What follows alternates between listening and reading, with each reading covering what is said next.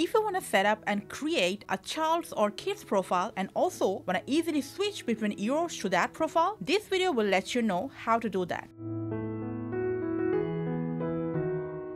To create a separate kid's profile, go to Settings, scroll down, and enter Profiles and Family Library. Scroll down.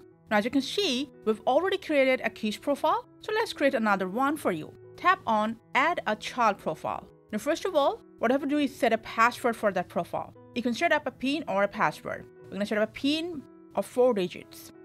Go to the next part, confirm the PIN. Next, put down your child's first name. Scroll down and put down their date of birth. When you're done, tap on Add Profile.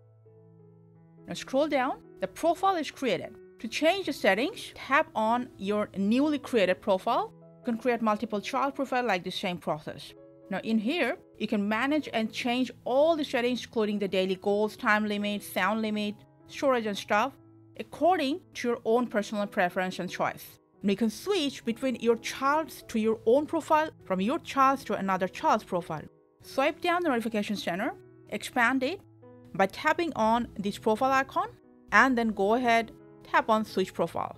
So that's your child profile. To go back to your profile, from this list, select which profile you want to get back to. Also, you can do the same by swiping down the notification center, just like we've shown you how to enter or switch a profile. So that's how you can create a child profile and then swipe or switch between your profile to theirs. Hope this video was helpful. Thank you for watching.